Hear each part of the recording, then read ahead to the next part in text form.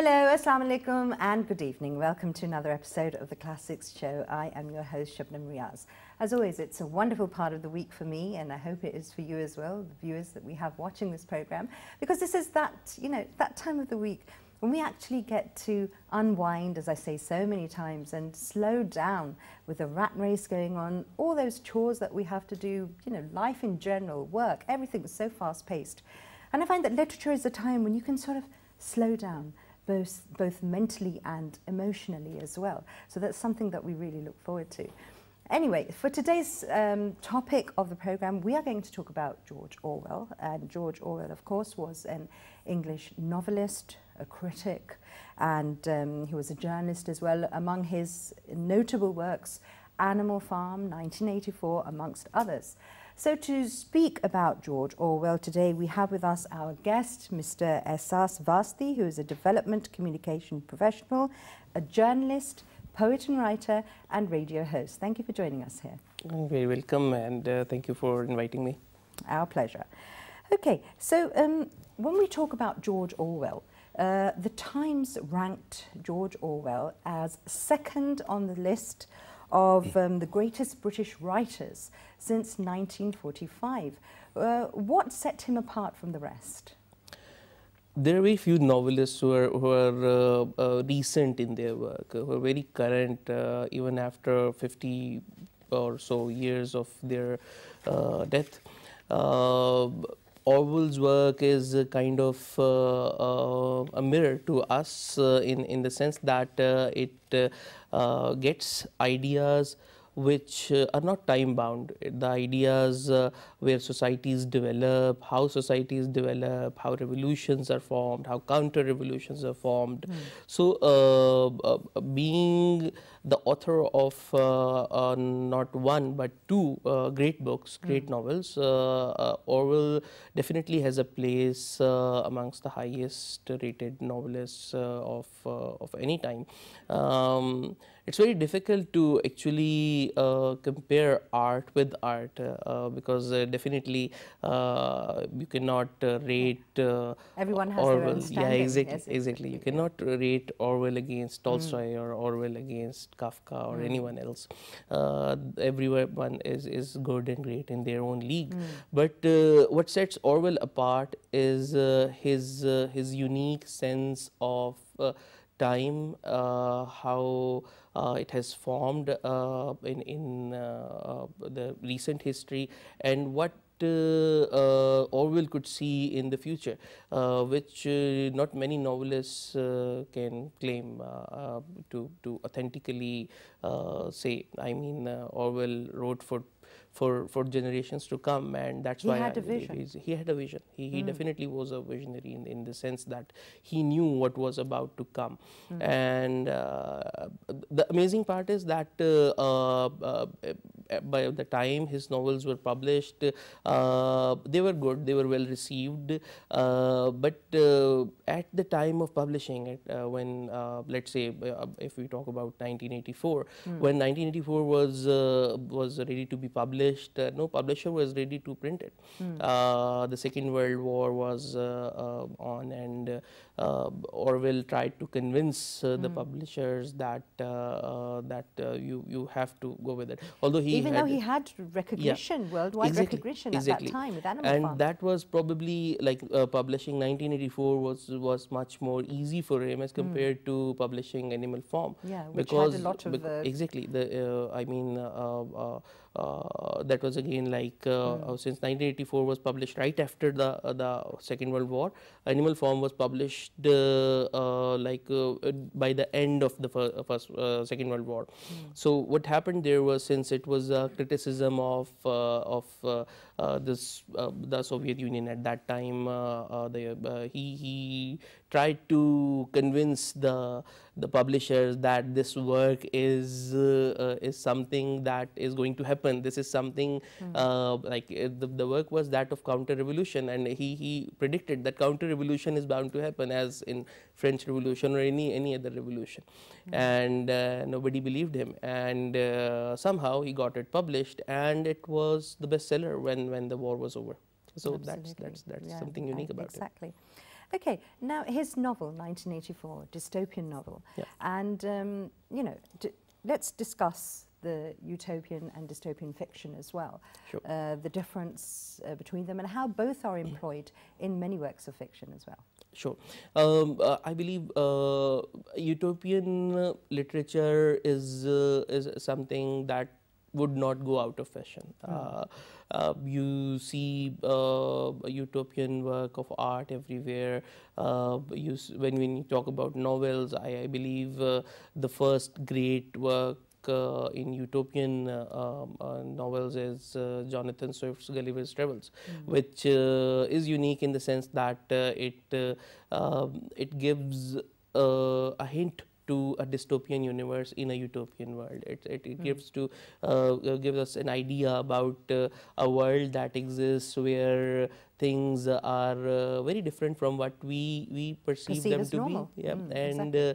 yet very acceptable for us. And once we get into these worlds, we adjust to things. But the interesting part is that world already exists around us. For example, Gulliver's Travel had this unique idea of Swift, like hidden in its between the lines, that he was pointing out at the differences between the British and the Scottish people at the time, the cruelty that was there, the oppression that was there. He was clearly talking about that, and somehow, as one of his critics said, that he hit bullseye with wrong target. So he made something that was considered a work of child fiction and children literature. Yeah, so that's true. That's interesting in the sense that something that's being considered children literature at one time is basically a great work of satire at another time. Similarly, when you talk about dystopian literature, dystopian ideas, I believe no one come close to Orwell's 1984. And as we say, like, or 1984 is a transition from the animal form, where he first discussed revolution and counter-revolution, and in 1984 he discussed the ideas of totalitarianism and the ideas of oppression that exist in generally in different societies. So when you talk about a dystopian world, you talk about a very disturbed world, a world which is dark, a world which we feel like, which we desire to not exist, but again, but the attraction is there. Yeah, exactly. The visionary in a writer sees that, okay, this world probably does not exist at the moment, but it might exist in the future. Because in fact, is it not, you know, a very clever sort of an analysis and a balance between the darkness and the light of a human being in general? Yes. Because they carry both with them, a utopian and dystopian being inside. Yes. And so then that, just given the different situations and circumstances in life, can present itself in many ways. Yeah, definitely. A great work of satire is like a great work of surgery, for example. But like what he did was that he knew that people, readers all around the world, they want to go into a fantasy world, a world that takes them away from their current worries. So he first takes them away from that particular area, from that particular time, and then when they reach into his universe, the universe of fantasy, he hits them with the truth. He hits them with something that awakes them, that basically gives them the idea that the world that they live in could exist in a much worse form if they don't do anything about it. So that's something unique about dystopian world and dystopian literature. Right. We'll talk about his technique and, you know, the different literary techniques that he used in his writing as well. First of all, let's start with his childhood and what led him up to being the person that he was, and his and the first time that he wrote, and what exactly shaped his thoughts? Okay. He was born in 1903, and interesting to know that he belonged to the subcontinent. He was born in Bengal, which was part of the larger India at that time. And as a toddler, he was taken to England. He studied at a school in Sussex, and since he was born in a middle class family of the time, he was born to father who was a British civil servant at that time. He basically developed this idea of not fitting in to the elite society. Though his parents tried their best to give him the best of educations and all, but in the school, in the places where he lived, he could not fit in. He was always trying to find that connection that he has lost over the years with the general masses. Again, the struggle to get out of that problem, that issue, that psychological problem as well of fitting in. He traveled to Burma. He joined the police as well, and there he was on again on the other side of the world, where he was the one who was being considered an oppressor, because the police did not had that good a reputation with the general public. And when he was stationed in Burma, he also started off like as a documentary filmmaker. He shot a documentary about Burma, which showed a side of Burma where there were miseries, where there were problems, issues, but the police was there.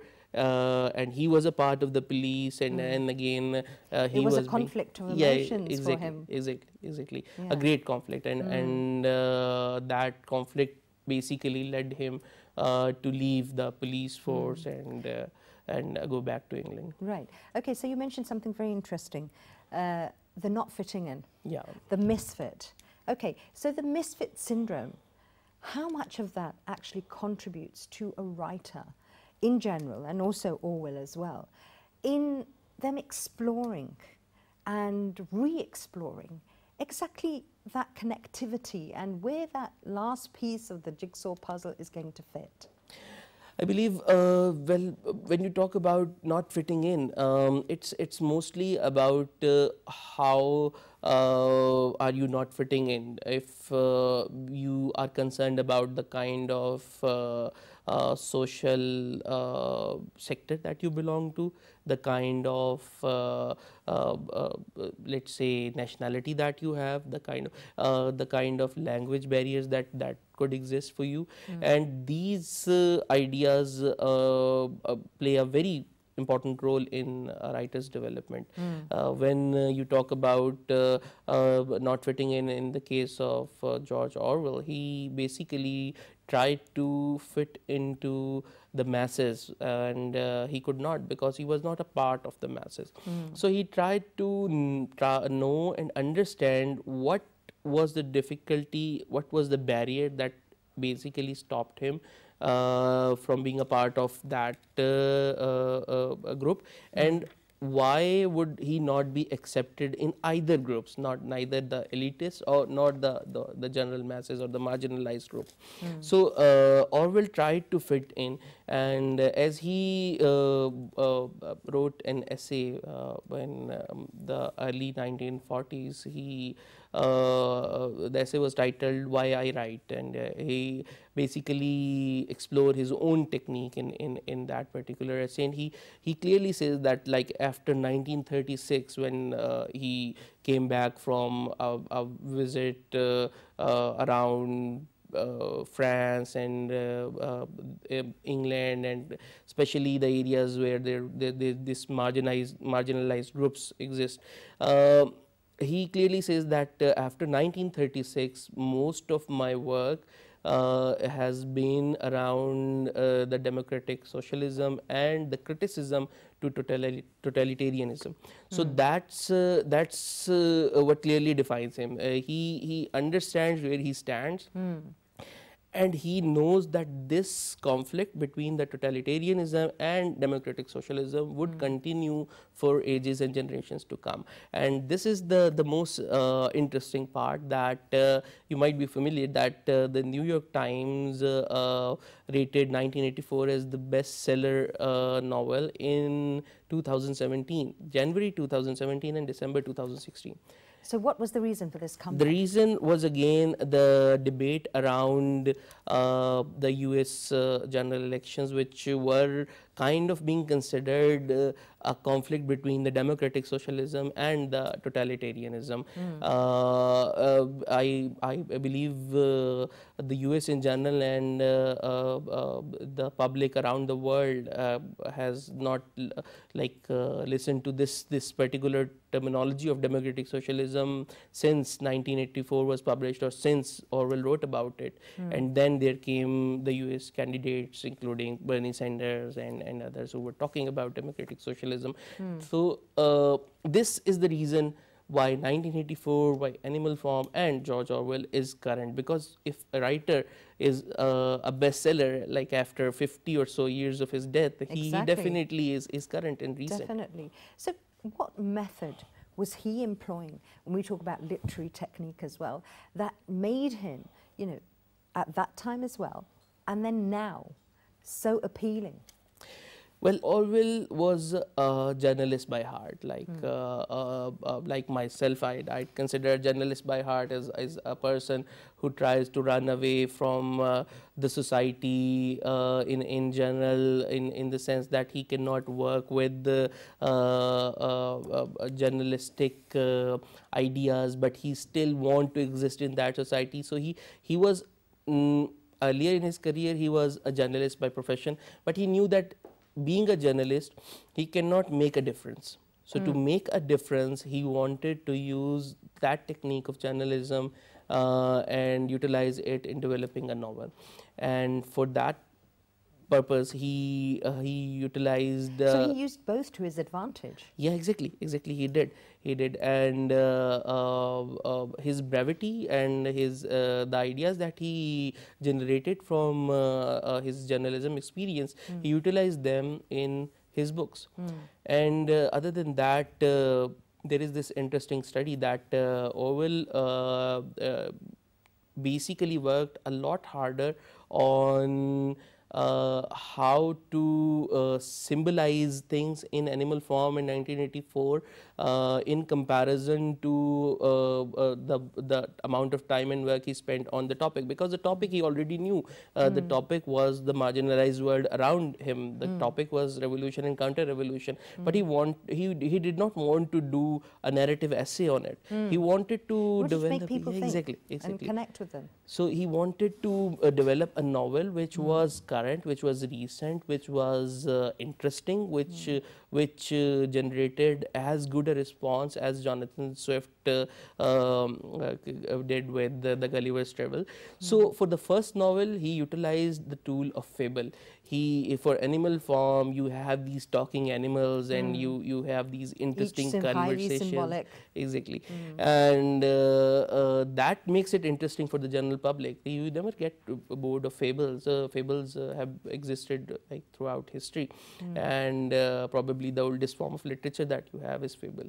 So he utilized that fable, and he symbolized the ideas of revolution, the ideas of counter-revolution that were very current at that time, and it's being considered as one of the greatest work of satire. And similarly, for 1984, he did not want to reuse a tool that he had already used. So he went for a tool that was probably a tad bit new at the time, and probably a more visionary in its sense, but he knew that it would work, and that tool was of science fiction. So 1984 is basically a science fiction novel set in the future. Because how did he make this transition from fable to science fiction? It's probably it has a lot to do with his understanding of the world, and his understanding that people get bored very easily. He knew what his readers wanted. He knew that the Second World War was a time where science flourished. for all the negative or positive reasons, but science flourished in every way. Scientists were considered heroes or demigods at the time, so he wanted to utilize a tool that was basically very close to heart for the public in general, and there he went with the science fiction book, and that science fiction turned out to be the greatest work of satire ever since. We'll come back to that question after this break. Sure. Stay with us, don't change the channel.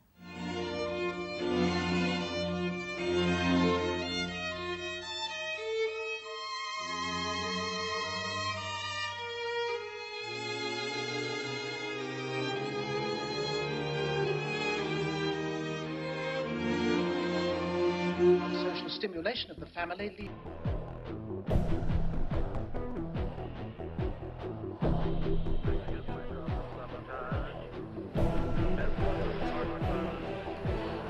You're thoughtful. Unorthodox loyalties which can only lead to thought crime.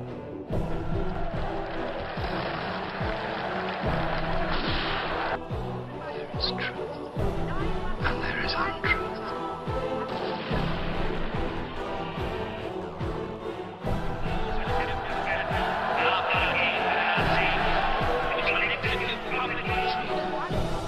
Is the freedom to say 2 + 2 equals 4. Clasp your hands behind your heads. Surrounded. Courage, strength, and youth are sacrificed.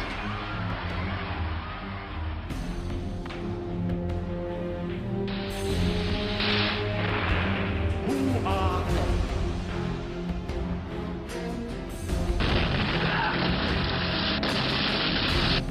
There are thought criminals who maintain that resistance is not real.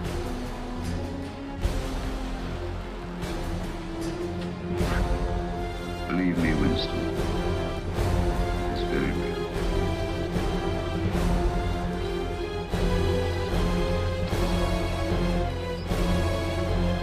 Big brother from the age of the thought police. 30 to 40 group, take your places, please. Double plus good, this. Junard, I didn't think there's a single piece of meat in this, dear. You knew this would happen, Winston.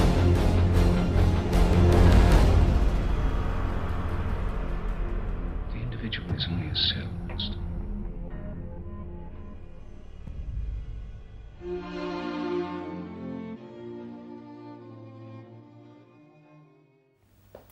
Welcome back to the programme, and today we're talking about George Orwell and his famous works, in particular 1984. Okay, now let's talk about 1984. We've talked about, you know, the imagery, symbolism and all that. What exactly is the concept? There were many unique concepts in 1984. It approached the current ideas very differently, because whenever we talk about things, we talk in a very literal sense, but the people who exploit the masses, the people who are generally the ones who basically have this idea that the masses are for their well-being and the masses should work the way they want them to work. They utilize different tools or different ideas or different thought processes which they bring on. Like for example, there is this concept of not to mean what you say. I mean, in George Orwell's universe, this becomes a tool of oppression. He basically devises offices based on this particular idea. So in his world, in 1984, in the Big Brother's world, the Big Brother is basically that power that overpowers everyone in 1984. There are 3 ministries which are at work. There is this ministry of love, there is this ministry of truth, and there is this ministry of peace. As the name suggests, these should be the ministries that promote love, truth, or peace. But in originality, they are not promoting any of these things. They are promoting the very opposite of it. The ministry of truth basically tries to make propaganda real for people. The Ministry of Truth in 1984 is the one that takes the ideas which are already well established and they change it. They convert it to the very opposite. The Ministry of Love is in origin a ministry of hate, because the ministry tries to promote that there should be hatred against people who do not condone your ideas. And that's again a very clever ploy Very, by very Orwell clever. here, because there always is such a fine line, a divide between these two opposite emotions. Exactly. So that's also something very clever that he definitely. I mean, for his concept of ministry of love, the ministry of love holds this particular 2 minutes hate session every day, where people participate, and their anger and their hatred is developed, and it's developed manifold by showing them the cruelties of so-called enemies that exist in their world. And this 2-minute hate is usually something that that we come up with in our society at different levels. There are certain very independent media organizations or people that you see, certain parts of social media being utilized in that way, where you see that hatred is being sold in the form of love. So that's the idea that Orwell tried to Orwell tried to elaborate, that whatever they embody, whatever they try to hide behind, the truth is always there, and you can try your best and you can find that out. The Ministry of Peace, for example, in that particular book, is a ministry that promotes war. So that concept, that idea gives us a sense of reality in general. And he's very cleverly, discussed and explored humans as they are, complex, emotional beings. So the love, the hate, the peace, betrayal as well. Exactly. I mean, he deals with betrayal, which is again something that is just, something that has been at the center of many pieces of literature. What made it more significant for the time was that the world wars were definitely a very big influence on Orwell's work, and the Nazis were an example of what we should not do, what a decent human being should not do. And they personified everything that Orwell wanted to bring to his book. And that's why he utilized different tools which are already in practice in the Nazis world, and that also include, let's say, for example, the radicalization of youth, youth being radicalized, being provided with fundamental ideas on something that does not exist, to work against their parents, to work against their teachers or everyone around them, because the propagandists, they knew that youth is the target that they can easily maneuver and easily they can move them whatever way they want to. And that is why Orwell clearly indicates in his book that this is happening in your world. So if you want to make a difference, come and make a difference.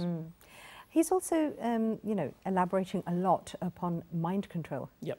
And how it is to imprison anyone. You don't need chains. Exactly. You just need to take control and have the power over their exercising of thought and perception.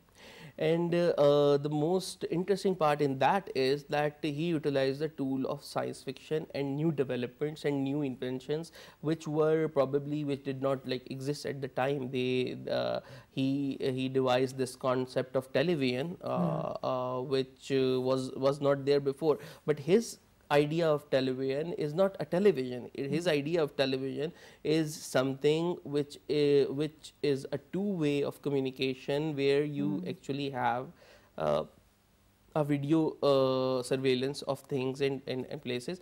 And in today's world, where you different conspiracy theorists come up with different ideas about how the cameras in your laptops and your cell phones are a window to your personal information or your personal ideas, and where everything exists on chips, and you can feel that, okay, artificial intelligence. somehow you enter a new city and you get this update from some social media website that welcome to this particular city, and you didn't inform the social media website where you are. Exactly. So these ideas, they started off in Orwell's 1984. The surveillance, how is this feeling damaging for a person's personal growth, and his ideas that you're continuously being watched. So that definitely was a very important idea discussed in the book. Right. He also spoke about a world without poets, without writers, without thinking.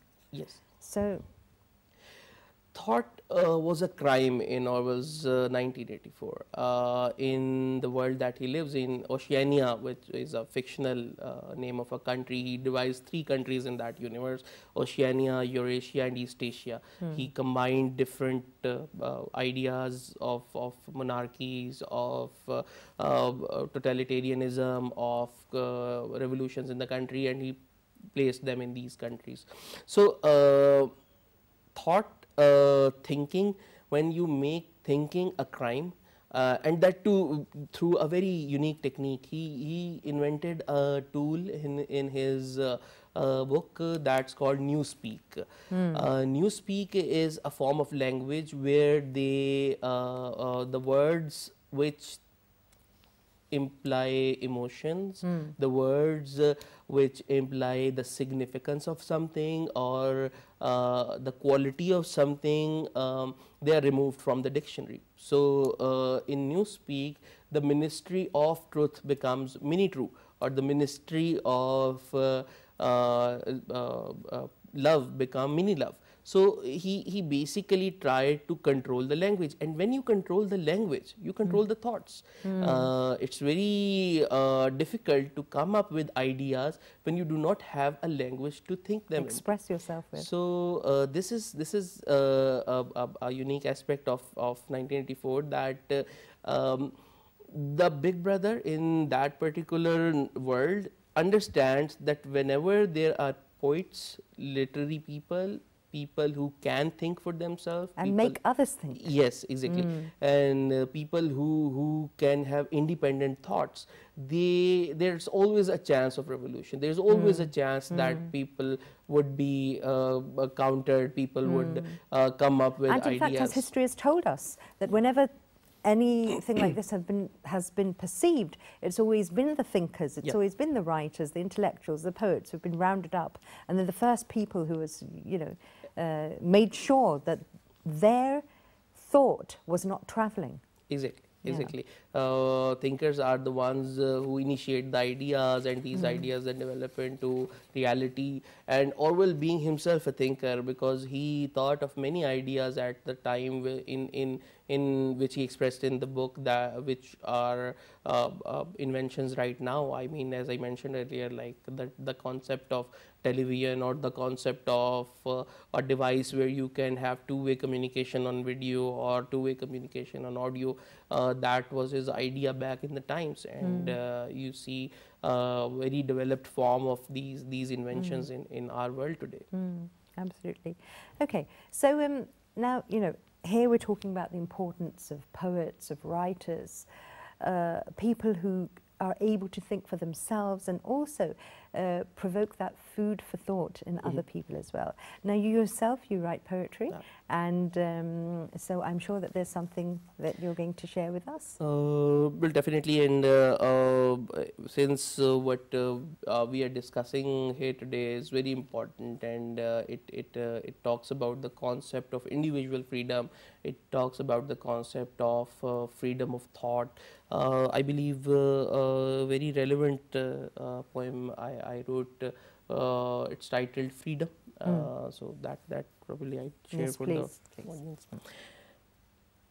I spread my wings and behold. I spread my wings and behold, I could fly. I could see the sky. I could listen to my friends and shout.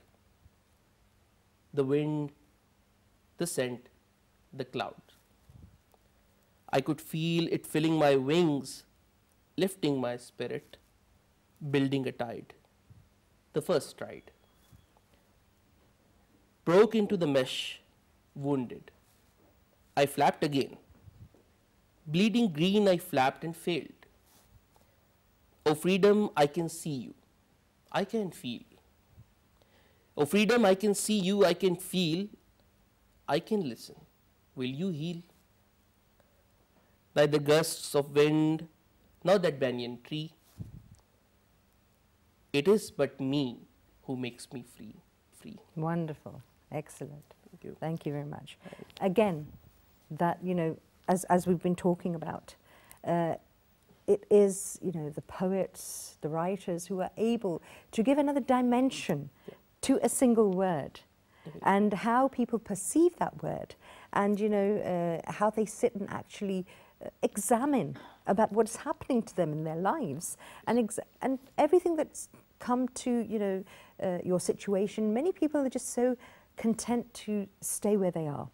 It's actually the writers who will come along and create those ripples. I believe having individual ideas at a time when individual ideas are very scarce, where people try to condone with joint ideas, combined ideologies, and they don't think for themselves, but they believe in people to think for them.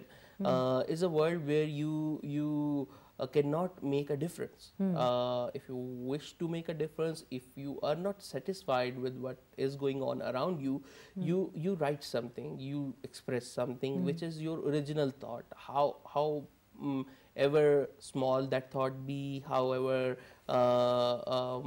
minute you consider your idea to be, however insignificant you believe your thought is, it would definitely make a difference, because small things make a huge difference at times. Absolutely. Okay, so, you know, there are so many people who have something to say. Many write, they don't come forward with their work. They're, you know, they may be shy of sharing it, or they may be actually apprehensive of the way they're going to be received, of how people are going to rate their work and tell them, are you good, are you bad, whatever. So how do we get a literary movement? How do we get, especially when we're talking about our youngsters, talking about the challenges that we are facing as a nation, how do we employ them to come together and to understand the importance of literature, and also to take out all that talent that they have? Well, what I call it is, you can call it PTRD, or the post-from telecommunication revolution syndrome, not DS actually, syndrome, but I personally would go with. I mean, the telecom revolution has somehow had this very significant effect on our thought processes, on the youngsters, on youth, on everyone. Definitely good forms of communication are important in a society where you have to communicate, and where you must communicate to get your ideas out and to get new ideas in.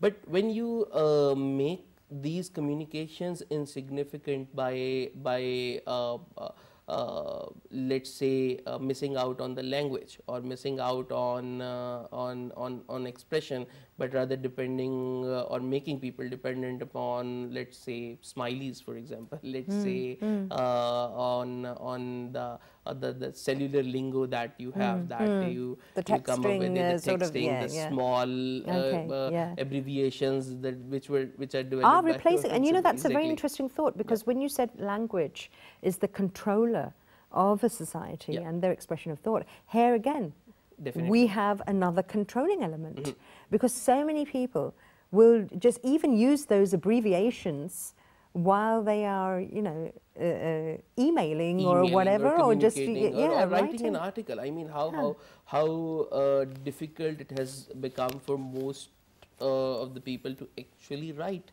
I mean, people consider why not express it in a small way? Why not express it in something which does not need, like, let's say 2,000 words? Why not go with a small, like 400 words, 300 words article or a piece that could be published online, that has these significant headings or forward.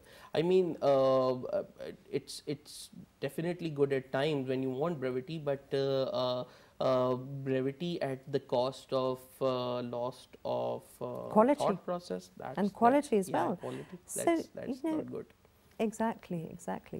So, you know, we're talking about reconnection. Yep. So reconnection with one's language and reconnection with the written word is something that's so important. Yep. Do you think that having so much information and having so much communication in a way has limited our forms of expression and creativity? It has. I agree with you. Like, it has. The point is that we have a lot of channels to communicate through. We can communicate through different mediums, but then again, we have this persona that we have developed over social media that we want to maintain. So the communication that is happening is between that persona and the people who know that persona. There is a lack of real communication with real people around.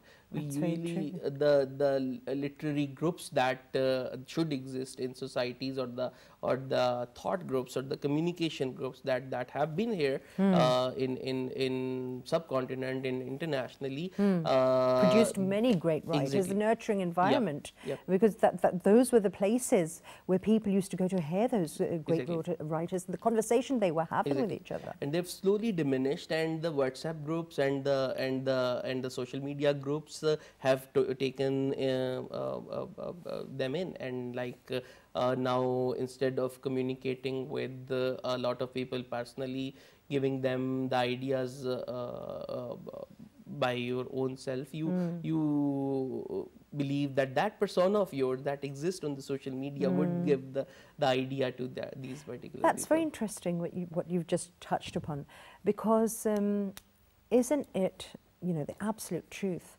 that until you can own the person that you are, you're not going to be able to move forward in any way at all? Because then, if you are not happy with who you are, how can you be happy with the relationships that you form, with the society that you move in, and the job, the profession that you're in? Definitely. And what I personally think is this idea of dependence, this idea of how dependent we have become to the channels that exist instead of the message that should be, is probably it's playing a lot of role. As you're saying, they're shaping your thought. Exactly, and that's something. I have another poem if you Please, would like to, yes. and that's quite relevant to this particular topic that we're discussing. Yes, please. It's called Happy Independence. So it Sounds might very relate. interesting. Okay. Right. So it starts. Tainted by leering gazes, twisted in lusty fantasies, you dazzle, O emerald Venus, with 101 ecstasies. Untouched, unbridled, unburnt, unsure, the cellophane sky, the land obscure. How long, you say? How long indeed? The trodden path would pain endure. The left, the right, with all their might, were never asked, but stand to fight. For me, I ask. For you, they say. And cut and slash, my blood they splash.